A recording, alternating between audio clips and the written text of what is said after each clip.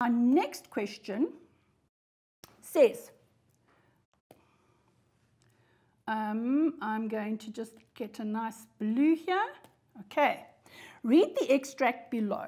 All right, so what are we doing?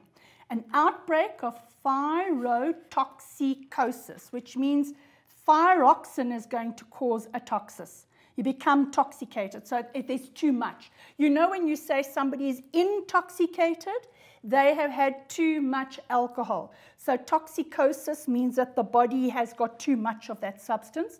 Thyro from thyroid. Okay, so thyrotoxicosis is a medical condition caused by high levels of thyroxine in the blood.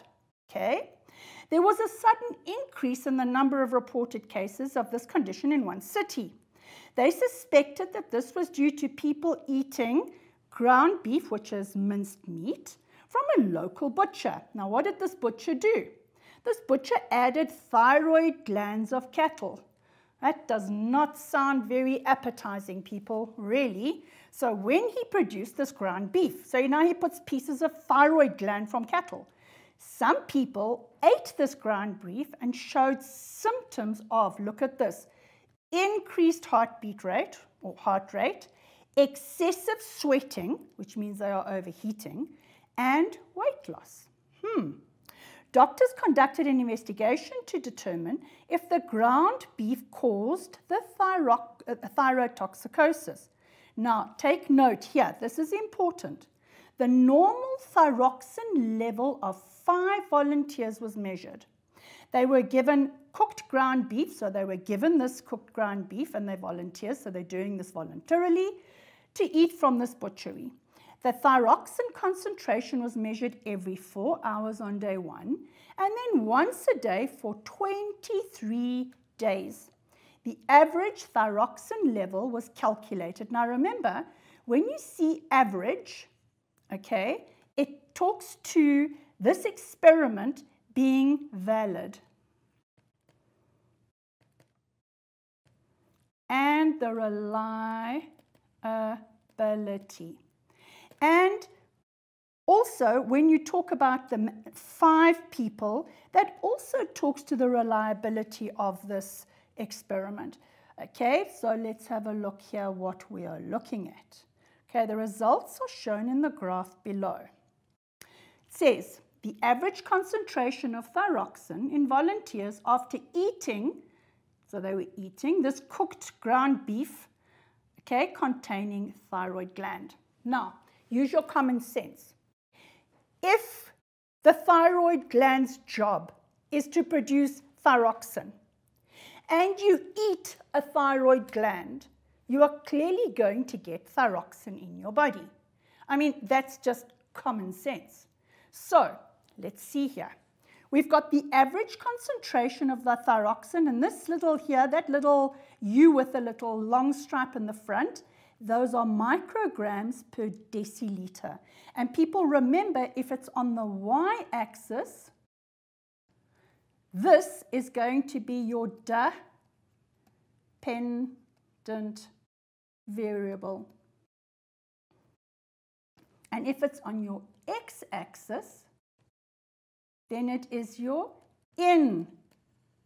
independent variable. So this here is what's manipulated by the researchers, and it will be the hours and the days. Okay, this dependent variable is going to be what you observe or measure. Because generally when they ask questions like this, they want to know dependent and independent variable, and they want to know why this is the independent variable. So let's find our questions. Okay, it says give the average normal thyroxine concentration in microgram deciliter in the blood of the volunteers. So now we'll have to go back and check our diagram. So look here, what was the normal? What was the average? It's here. So it goes from 5 and it rises all the way up within those first 8 hours to 25.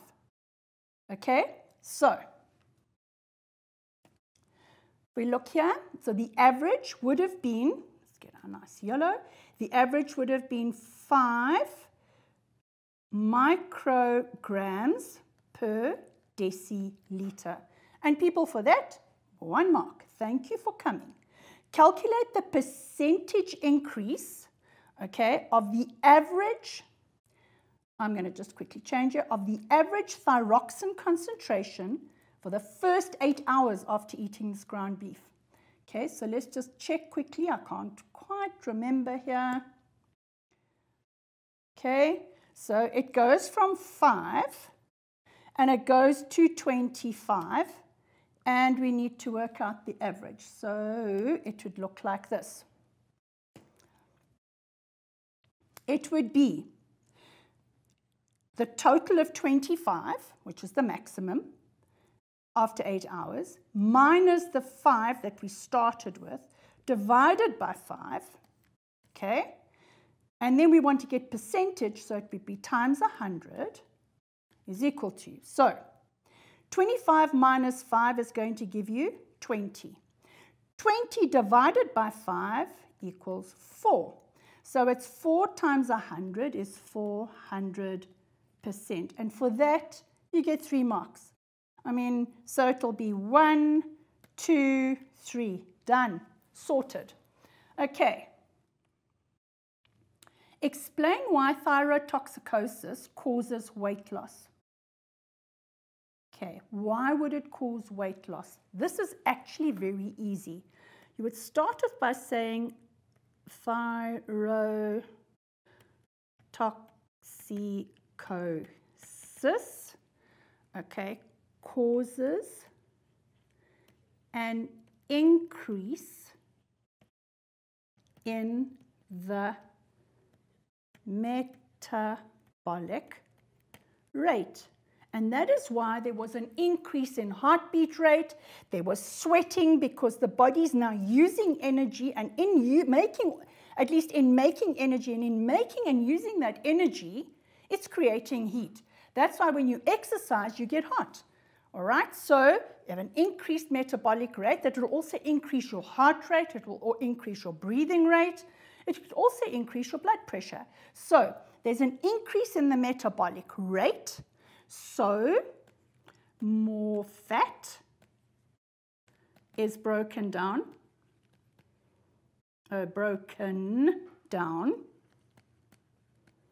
and more glucose is used, all right, and therefore causing weight loss. People, that's why many of your weight loss programs, weight loss supplements have or contain a lot of caffeine. Because what does caffeine do? Caffeine increases your metabolic rate. And by increasing it stimulates your metabolic rate, which increases the burning up of your fuels. So you'll use the glucose. When you run out of glucose, you start breaking down the fat. And the fat is converted into glucose, all right? And so you go from fat to glycogen to glucose, and you just burn it. The problem is that when your metabolic rate now, when you stop using those products, or in this case, you stop eating this ground beef, your metabolism will go back to where it was, if not slower than it was. And that's why you yo-yo with your weight when you take all kinds of extra supplements to help you cause weight and burn and fat burners and stuff like that. Okay, explain the expected concentration of the thyroid stimulating hormone in the blood 8 hours after eating the ground beef. Okay, let's just refresh and look at our graph again. Okay, so after 8 hours, we are sitting at 25 micrograms per deciliter. All right, so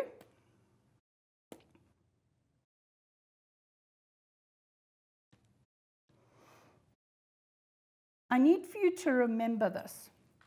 And this is not the answer, but you need to know this to be able to do the answer. You've got the pituitary gland. Okay, and you have the thyroid gland. Okay, the pituitary gland releases thyroid stimulating hormone, and that stimulates the thyroid to release thyroxine. Okay, let me just write stimulated here. To release thyroxine. So thyroid stimulating hormone, I mean the name tells you, it stimulates the thyroid to release thyroxine. When there are high levels of thyroxine in the blood, it inhibits the pituitary. So the pituitary gland releases less thyroid stimulating hormone. Okay? So the thyroid is less stimulated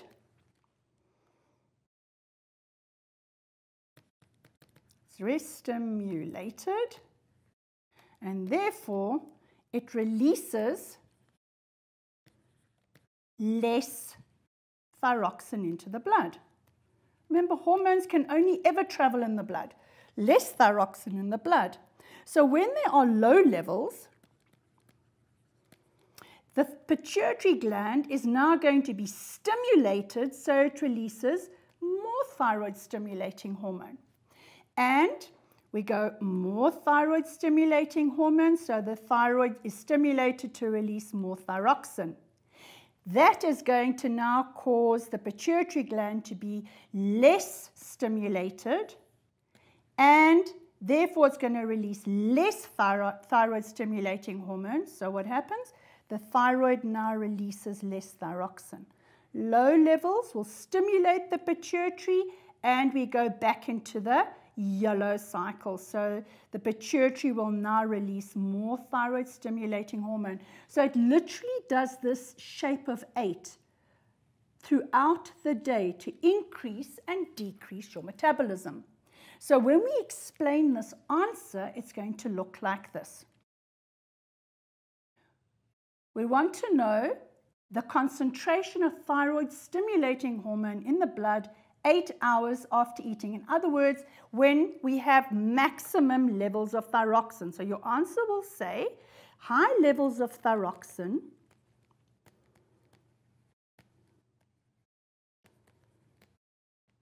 and where will that thyroxine be? It will be in the blood. So high levels of thyroxine in the blood causes the pituitary gland, exactly what I explained above, the pituitary gland to secrete, not an S, to secrete less thyroid stimulating hormone. So high levels of thyroxine means the pituitary releases less thyroid stimulating hormone into the blood. And what results from that? Therefore, the thyroid stimulating hormone level or levels will decrease. Okay, so the more thyroxine, the pituitary is not going to be stimulated, it's going to be inhibited. So it releases less thyroid stimulating hormone so that the thyroid is less stimulated. Okay, so your thyroid stimulating hormones will be down if there's lots of thyroxine in the blood. When the thyroxine levels get low, the pituitary gland will be stimulated to release more thyroxine. And more thyroid stimulating hormones, so the thyroid will produce more thyroxine. So it's a negative feedback mechanism. If it goes up, a corrective mechanism makes it come down. And when it goes down, a corrective mechanism increases it. And so you have this wave-like balance in the body.